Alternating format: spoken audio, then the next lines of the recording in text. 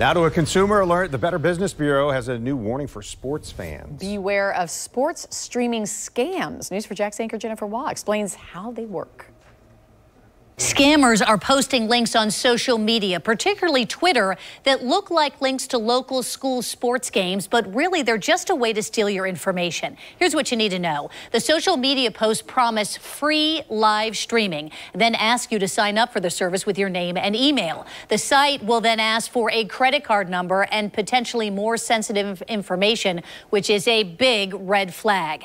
As a new school year begins, the Better Business Bureau is reminding you to do your research before game time. Be sure you check with your student's school to see if it has any streaming options that are available. And as we reminded you last week, do not click on any links from an unfamiliar site or any included in a text message.